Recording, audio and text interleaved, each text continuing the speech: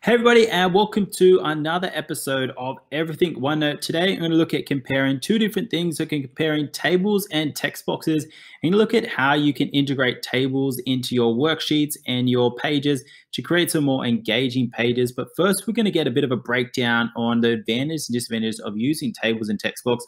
And then at the end of the video, if you hang on, I'm going to show you the difference between a worksheet with no tables, and then we're going to transform that worksheet to make it a whole lot cooler and a whole lot more colorful, engaging, just by simply adding in tables. So the first topic we're comparing between is formatting.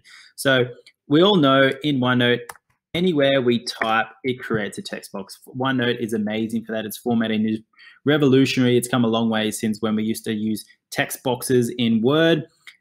But I find adding in tables is great for formatting. So I've given text boxes a good for formatting but I definitely love that feature.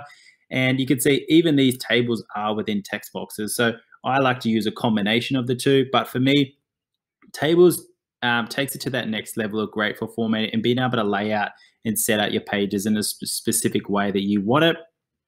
The next one I'm looking at is reviewing student work. So I find by able to use tables I generally create a cell for the question, and then I'll shade that in, as I'm going to talk about later, and then open up a blank cell below.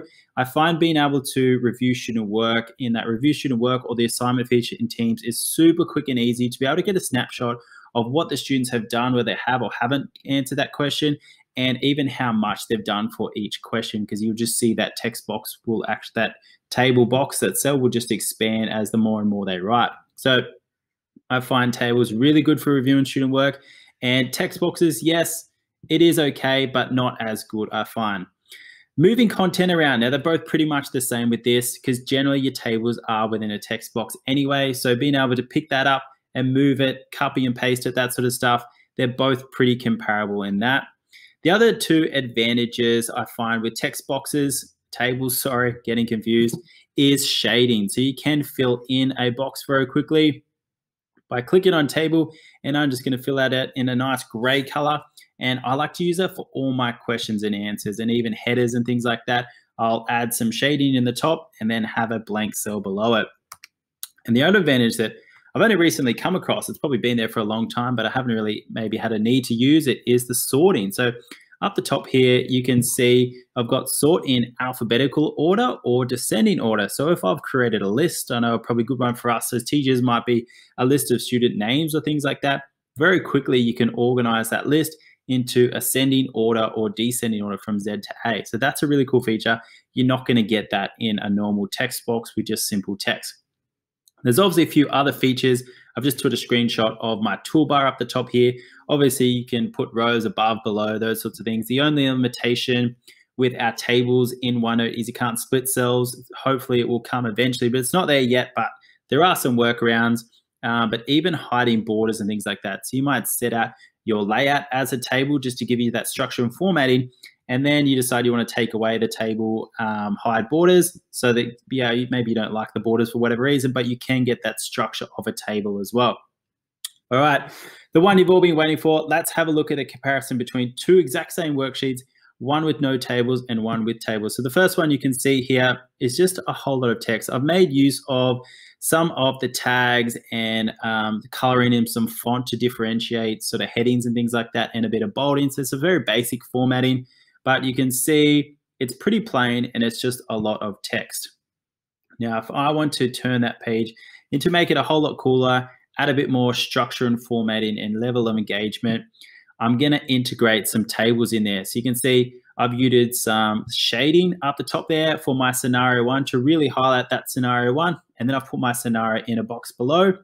All my questions follow the same format. So I've got questions 1, 2, and 3. I've used some shading for the question, and I leave the cell below blank for the students to be able to write their answer in, and I'll be able to expand that box as they write.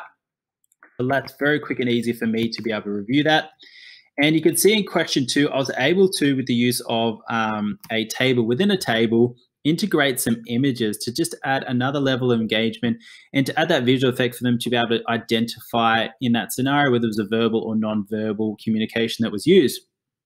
And then as we scroll down to the reflecting learning activity at the bottom, you can see just creating another example of a table where on the previous page, that information was just displayed down.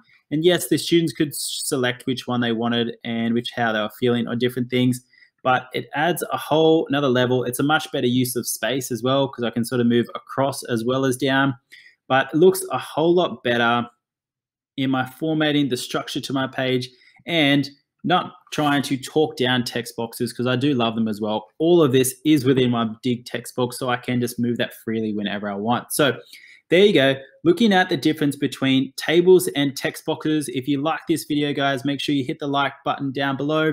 If you have any comments or feedback, please write them, and make sure you hit that subscribe button if you want to get some more updates. We're adding new videos all the time on some really cool things around Microsoft OneNote. Thanks for watching. Ciao.